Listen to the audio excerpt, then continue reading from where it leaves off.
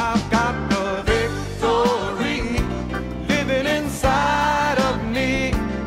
I got the greater one I can overcome. This ain't no time to turn back, no place to go slack. I gotta keep pressing on till every battle is won. Good morning, class. Hi, I'm Keith Moore, and this is Faith School. Anybody knows what happens in Faith School? Faith School is the place where my spirit is fed, where my faith grows stronger, not weaker, and I learn how not to fail, not to quit. I learn how to be an overcomer, a winner, one who triumphs. You know, God doesn't get glory in your failures. I know some people try to say some of this, but it's just simply not true. He's the God of victory. He's the God of the overcomer. And He wants to see you triumph. He wants to see you win again and again. He gets glory out of that in your life. And so regardless of what's been going on in your life or how many times you've lost, you're still alive, you're still breathing, God's still on the throne, it can change. It can be turned around, and it begins by you just taking a stance in your heart. Say it out loud with me, I'm not a loser. I'm not a victim. I'm not a failure. I'm a winner. I'm an overcomer. In Christ Jesus. Hallelujah. Father, we agree about this. We agree with you. You're the one that has said this about us. And we agree with it, and we receive it. And we ask you to minister more of this to us today. In Jesus' name, amen.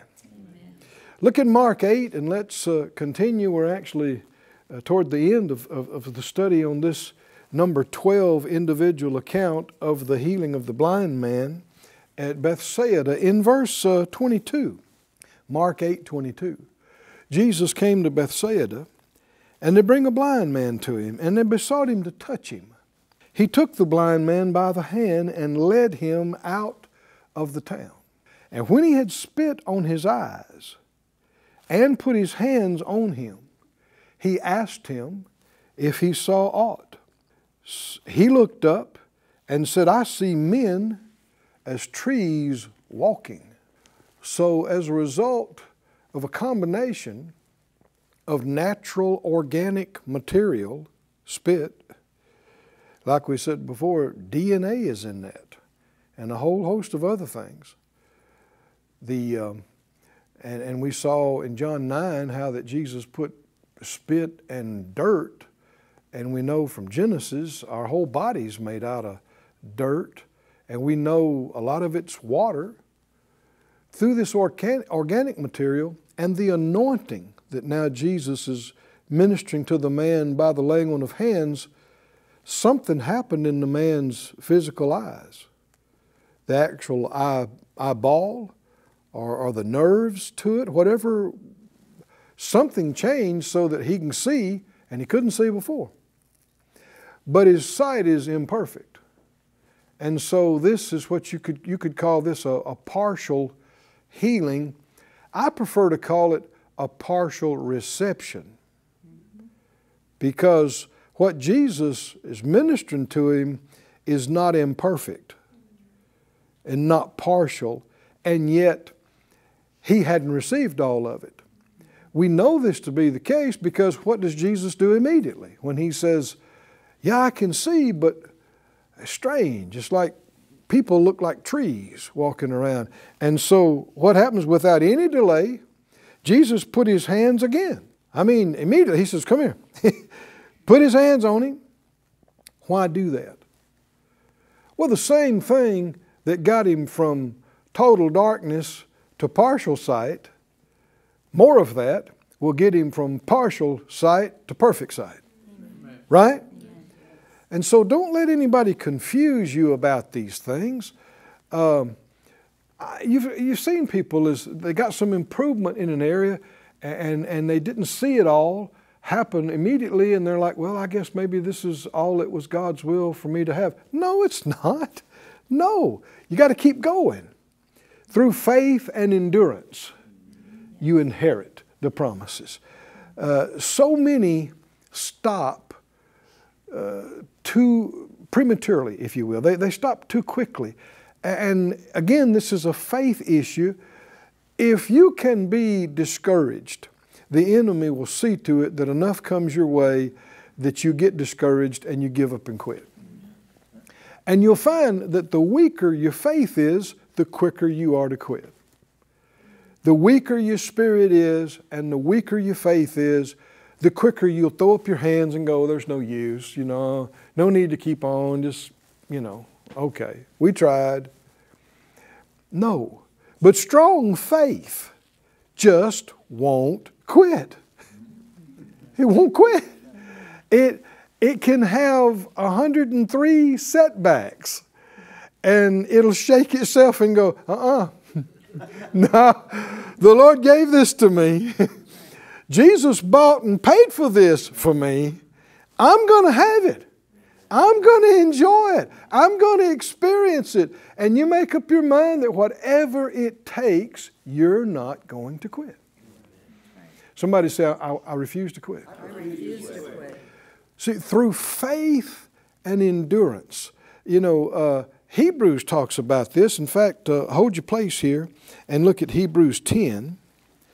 This is actually leading up to that great 11th chapter of Hebrews. It's the very end of that 10th chapter in the 35th verse. Hebrews 10:35. He said, cast not away your confidence, which has great recompense of reward. What does that mean? It pays off big. What pays off big? When you don't give up. What does casting away your confidence mean? It means you were confident, you were stoked, you were stirred up about it, you were after it. Don't let passage of time or difficulties cause you to back off and cool off and give up and say, well, I thought it was going to be okay, but I guess, who knows? Must not have been God's will. Lies. Don't let the devil lie to you. You have need, verse 36, are you there? You have need of patience. Now, we already talked about, what is that word? Endurance. It's the word for endurance. Class, look at each other. Help each other out and said, you need some endurance. You got to. Did the Bible say that? You need endurance. Huh? Let's tell the rest of the class around the world. You need endurance. You need endurance. And you should say, okay. All right, I'll take me some right now. Huh? Right? Does anybody know what endurance is? If everything always happened instantaneously, you wouldn't need any endurance. Right?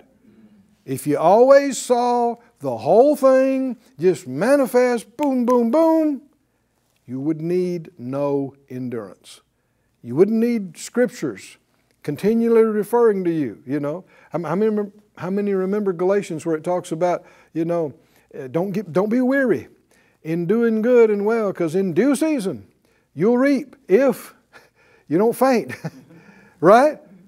If when you sowed a seed, boom, there's a harvest. You don't need verses like that. Right? But we know even in the natural, you don't plant a watermelon seed and then say, back up, get out of the way. It happens a little at a time. Everybody say a little at a time. That's how seeds work. And we're told that the Word of God is the incorruptible seed of the Word of God. And whether you've realized it or not, every time we have a faith school, that's what I'm doing. I'm going.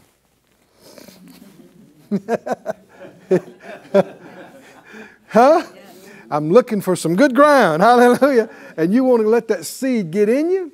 And then we're pouring water on it. Water is more of the teaching of the Word. And that it doesn't just all happen overnight. Oftentimes you'll see dramatic changes in things, but the big changes usually happen progressively over a period of time. And then it's like a snowball. It just keeps getting bigger and bigger and bigger God is so good. If you'll stay with Him, He can get you to some places you never imagined you'd be. Things on a scale you never imagined you'd be a part of or doing. But you got to stay with it. Say it again. You need endurance. Endurance. Got to have this endurance, this stick to it. And can you see, that's faith. Why would you stay with something when other people are giving up on it? Why would you stay with something when people are quitting right and left? You must be persuaded, right? That God said it, that it's right, that it's working no matter what you see. That's a big component of faith. That's why the Scripture said, through faith and, King James says, patience, through faith and endurance, you inherit the promises. And it was talking about Abraham, and it goes on to say, I believe it's the 15th verse there, after he had patiently endured. So this time it uses the word endure, even in the King James. After he had patiently endured, he obtained. Yes. Hallelujah. Yes. He got it. He got it. It didn't happen. What was talking about with him and with Isaac, it didn't happen in a month or a year. It didn't happen in 10 years. But he stayed with it. And he got it. He was persuaded. And he was persistent. And he got it. Yes. Hallelujah.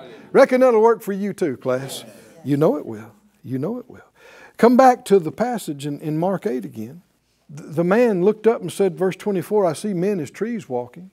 After that, he put his hands again upon his eyes. Just because somebody prayed and didn't get results, that does not mean it wasn't God's will. Do you remember, we talked about this already, and we'll look at some of these in time to come, but the man that had actually this one's in front of us, the man that had the boy that had seizures. And he brought him to Jesus' disciples, and they did their best to minister to the boy, and he got no deliverance. But then later, Jesus came down from the mount and ministered to him and got him set free. So the efforts that the disciples went through and their lack of results didn't prove the will of God. And so when they asked Jesus later, they said, well, why couldn't we get him set free? He said, because of your unbelief. Unbelief. So even if you hang out personally with Jesus, right, you can still slip into unbelief while he's up on the mount. No, just because somebody prayed or somebody ministered or somebody laid hands. I've heard people say, well, I've had a dozen people lay hands on me and pray, so I guess it's just not the will of God. Well, you guessed wrong. I said, you guessed wrong. It is the will of God for you to be healed and to be delivered. And so Jesus immediately ministers to this man again, and he receives the rest of what he needed. Let me read this to you from another translation here. For the second time, Weymouth said, verse 25, he put his hands on the man's eyes, and the man looked steadily, recovered his sight, and saw everything distinctly.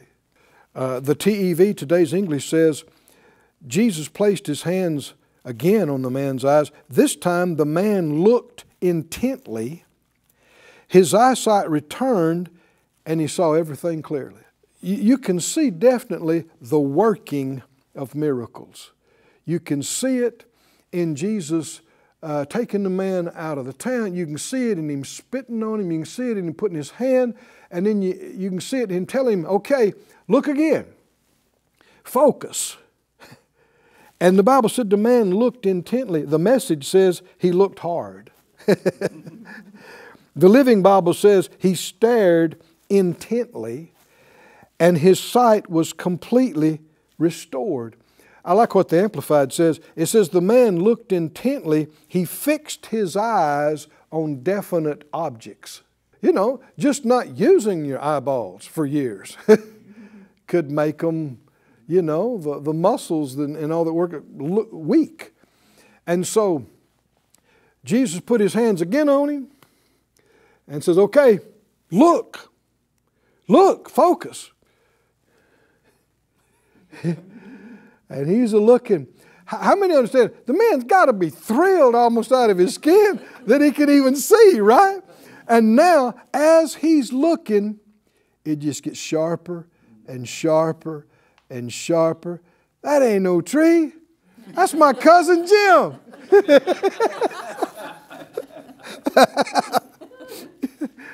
He can see, that's red hair. That's a blue robe. Oh, glory to God. But again, can you see throughout the, just what, 4 little verses here, but can you see progression? There's so much about progression and increasing here, because there was a partial reception and then a partial seeing and then more reception and then better and better seeing until it is crystal and clear. Somebody say, thank you, Lord. Thank you, Lord. Do we serve the same God today? Yes. Does He work the same way today? Then we must not just be fixated on 100% instantaneous. Yeah, we'll take that every opportunity we get, right? But with a lot of people in their minds, it's either that or nothing. It's either instantaneous, miracle, 100% restoration, or nothing happened. But it's not just all up to the perfect ministry from God. There is the reception of us and how we receive. And like we gave you the example of the woman with the crippling arthritis and also the man that was given up to die, isn't it better that they recovered, even if it took months, than to just say, well, must not have worked, and give up and die? Die young? Die early? No. God will show you if you'll wait on Him, if you'll be positive instead of negative, if you'll be open instead of closed. He'll show you, take this step. And it may seem like a tiny step to you. It may seem so minuscule that, well, what good will that do? Well, just listen. Will you just listen? And do what He tells you to do. Take that little step. And oh man, something will happen. How many will take something over nothing? Yes. Any day of the week, something will happen. Then you know what He'll do? He'll show you, take a little bit bigger step. More will happen. More will happen. This is how the justified in Christ are to live. When He says the just shall live by faith, the just shall walk by faith. Do you know what walking is made up of? Steps. Right? Steps. Romans talks about steps of faith of our father Abraham. Everybody say steps of faith. Steps of faith. Not necessarily flying leaps, right? You know, everybody wants to be faith Superman, right? You got nothing and then you go, whoo! You go from nothing to everything right now. Well, see, that's the impatience of your flesh. When does your flesh want everything? Right now. Now. Right now. All of it. Now. But so much is gained in learning how to walk with Him step by step. A lot of people that get things through gifts of the Spirit instantaneously, sadly, a lot of them lose them because they don't know how they got them. And if you don't know how you got it, you can lose it. The way you keep it is the same way you got it. Now you'll see this, look at this next phrase here. It says that, verse 25, after that He put His hands again on his eyes and made him look up. He was restored and saw every man clearly. So the miracle is complete. Verse 26, Jesus sent him away to His house. He said, so You go home, go to your house, but don't go into the town. Wow. And the King James says, don't tell it to any in the town. Man, he was about done with this town, wasn't he? Now you're laughing, but didn't we go back and read what did Jesus say? Woe to you, Chorazin. Woe to you, Bethsaida. Because if all the things that had been done in you were done in Tyre and Zidon, and he went on another time to talk about even Sodom and Gomorrah, they'd have repented radically in sackcloth and ashes. So why would he tell him, don't go back in town? Same reason he took him out of town to start with. And here's something else you can see. I actually know of numerous cases where people came and were in wonderful, faith-filled, healing crusades and meetings and had a miracle and went back home, and their preachers and everybody around them told them that all that's Holy Spirit stuff is of the enemy and all that's passed away, and actually talked them out of their miracle, talked them out of their healing, and they started getting worse and regressed right back into it over a period of time. And then the people around them said, see there was nothing to that. Are you blind? Something happened, right? Well, if it was God, then they could have never lost it. You base that on what? Nothing else is that way. Anything you receive from God, you can walk away from. You can reject Him. You can leave it. You can give it up. Didn't the Bible say, hold fast that which you have? More than one place. I'm quoting Revelation right now. Hold fast. Everybody say it out loud, class. Hold fast. Hold fast that which you have. Why would the Lord have to tell you that? Because something is going to be trying to take it away from you. Why would you have to be told? Lay hold and hold fast. Hold on tightly to what you have received, to what you have been given. Hold on to it. Why tell the man, don't go back in that town? Now, I guess his house wasn't in the town because he told him to go home.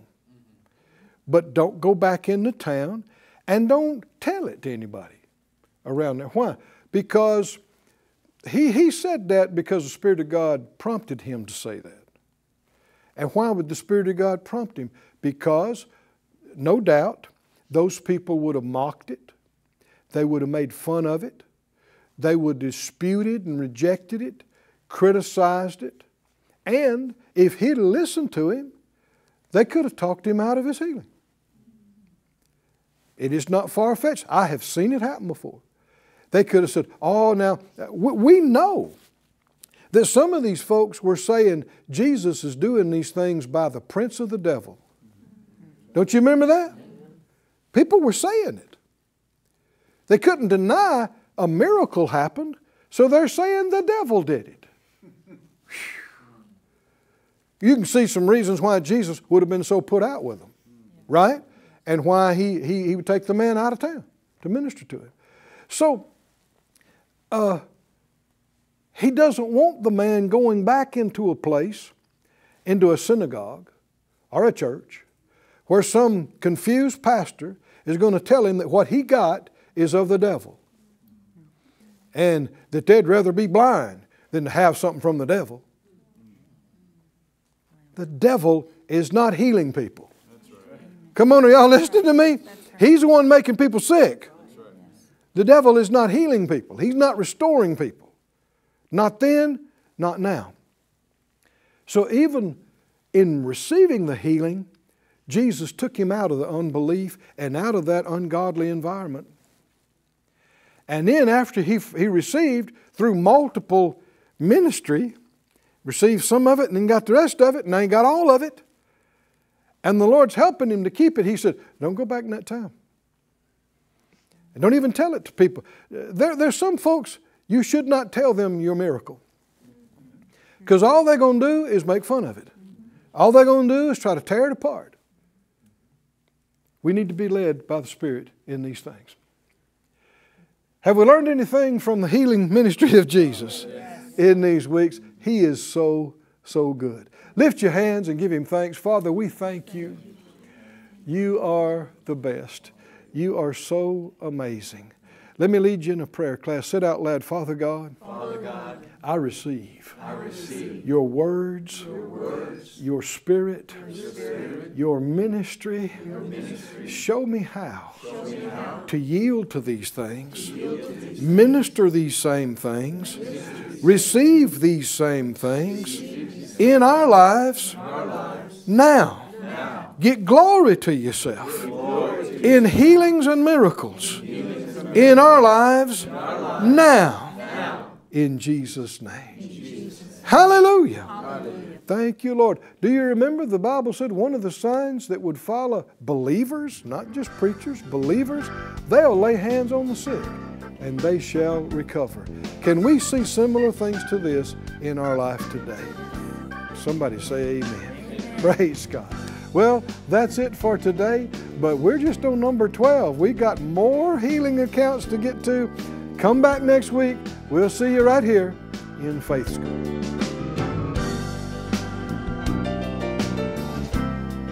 Really enjoyed being with you again this week here at Faith School.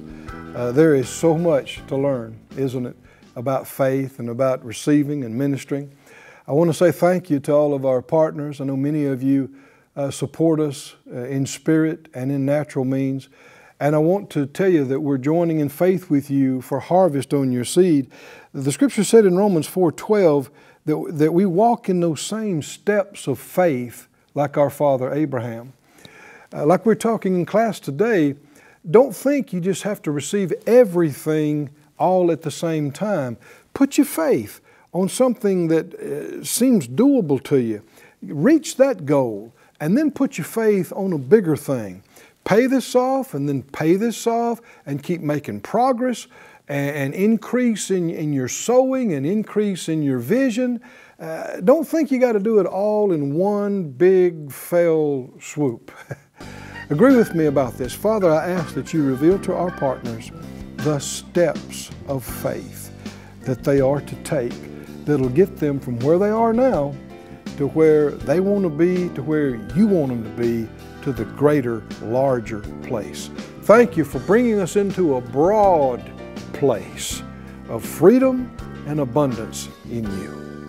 We love You, believe in God with you. Thank You for being hooked with us. We'll see you next time here in Faith School. Thank you for joining us at Faith School. Class is dismissed for today, but you can watch this and other episodes of Faith School free of charge at faithschool.org. For more information, visit our website or call us at 941-702-7390.